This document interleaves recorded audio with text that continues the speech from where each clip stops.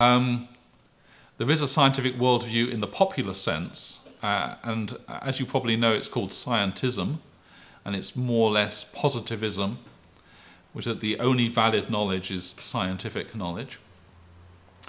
This is not a view that's held universally by scientists, I must stress.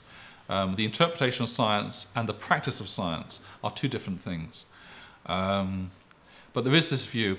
I suppose as someone who used to be a physicist, I can testify that it can sometimes be a problem if you spend all your life doing physics. So I spent years and years measuring things, writing computer software, working out equations, making calculations. And of course, if you do this all day long, it's very easy to think the whole world is one giant computer, okay? Because we can't help it. You know, the habits of daily life, the habits of intellectual practice affect the way that we see the world. So there is a sort of scientific worldview that comes about through habitually doing nothing but science all day long. And I think, therefore, a good scientist should try to do some other things besides science, in the strict sense, philosophy, humanities, and so on. Otherwise, I think in the end, he or she will not be such a good scientist.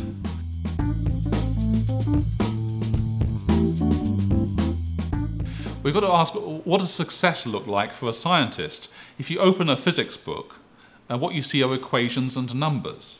So if you believe that the whole of reality is equations and numbers, maybe science will eventually tell us everything about nature.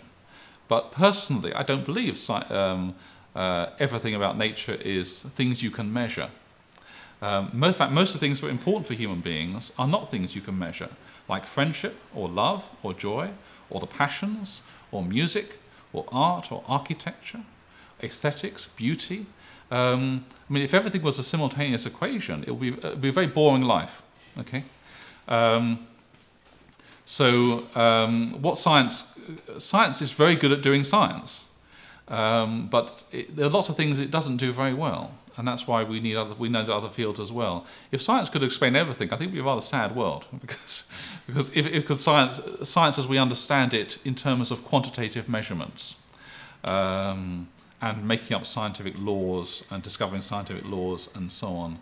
I think life is richer than this. But Shakespeare knew this many centuries ago, because at the beginning of Hamlet, the play Hamlet, there's a famous line, "There are more things in heaven and earth, Horatio, than dreamt of in your philosophy." And I think that the world is bigger than our theories, and that's good. That's a wonderful thing. Interestingly, there's for many years we've tried to create an artificial machine which is based on the idea that everything about life that's important can be represented by a number. Artificial intelligence. It's interesting, this program has largely failed because it's proved very, very difficult to code even everyday things about human life and intelligence. It's very, very difficult to turn these things into numbers. So I think there's some empirical evidence that when you try to think about the world just in those terms, you risk not only failing to understand the world properly, but also wasting a lot of time and money in wrong kinds of research.